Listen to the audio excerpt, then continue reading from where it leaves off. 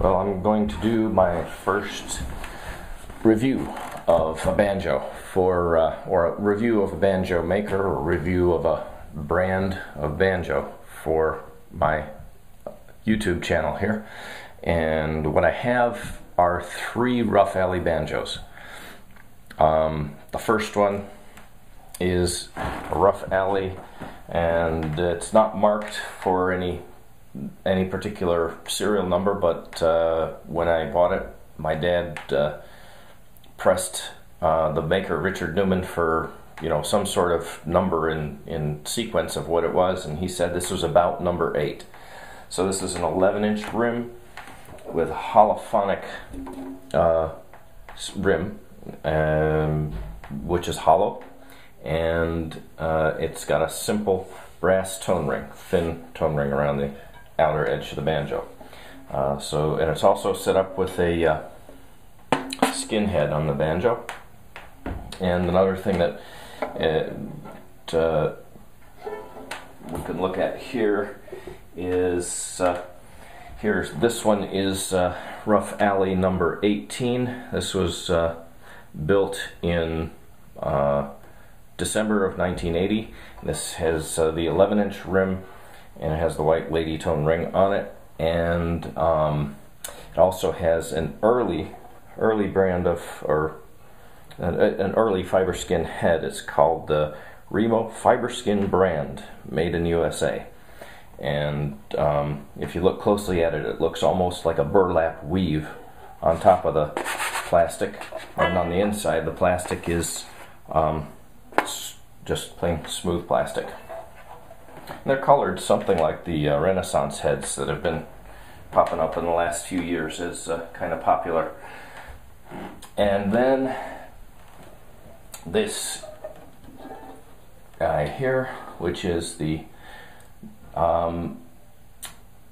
number 1202, built in June of 2010, the Ruff Alley banjo.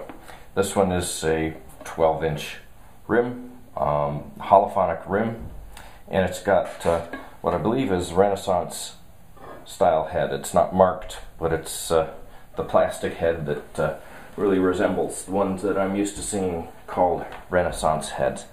So it's not exactly like I'm comparing apples to apples here, because 2 of the banjos are stuffed, 1 is unstuffed. The 2 with the plastic heads have got stuffing in them, and the one that's skin head does not have stuffing in it.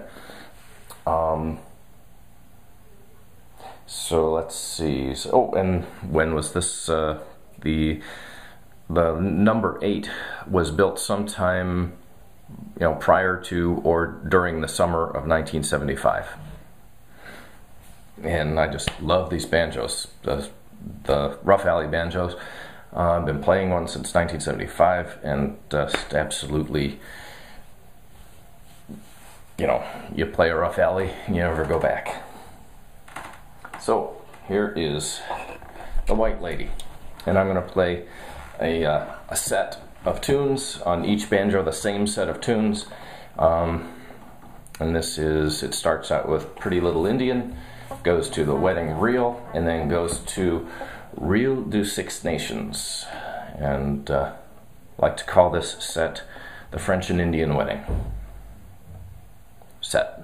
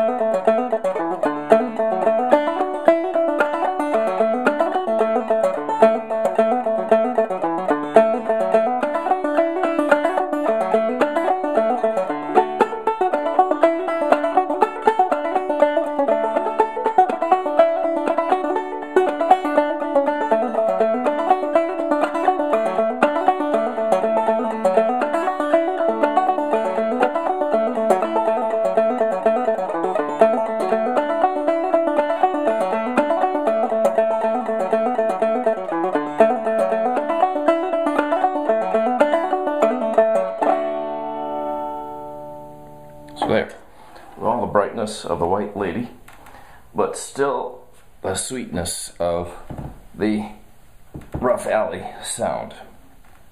There is just definitely something sweet sounding about these three banjos, and I would assume the rest of them too. I've heard a couple others, and they are just a sweet sounding group of banjos. Meet the capo. So here is the Ruff Alley number 8 from 1975, and it is set up with a skin head and no stuffing, but there is a World brand open back style pickup in it, so that's going to affect the sound some. So here is the same set, the French and Indian wedding set.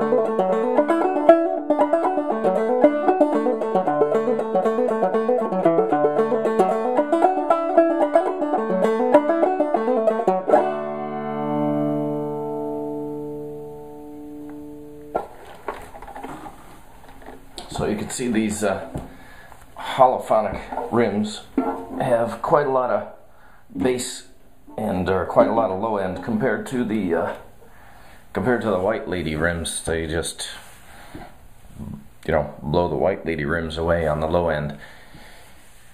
And here is the 12-inch holophonic rim,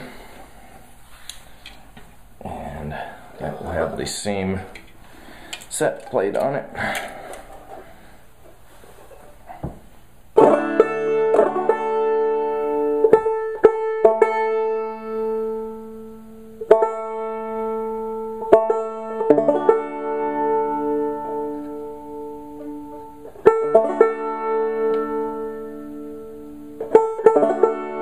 That's kind of a dead fifth string, or there's something somewhere along the line that's making it sound a bit deadened. It's hard to tune. Anyway, here it is, the Pretty Little Indian, the wedding reel, and reel do Six Nations.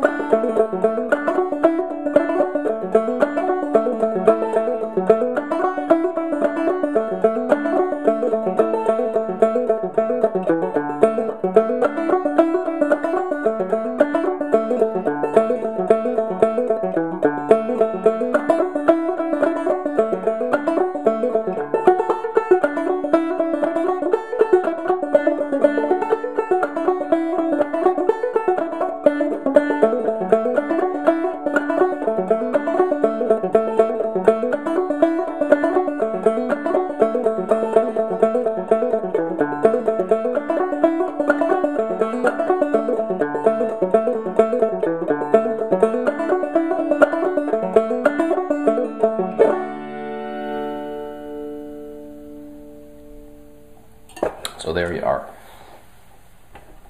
you can judge for yourself on the sound. I hope the playing did them some justice.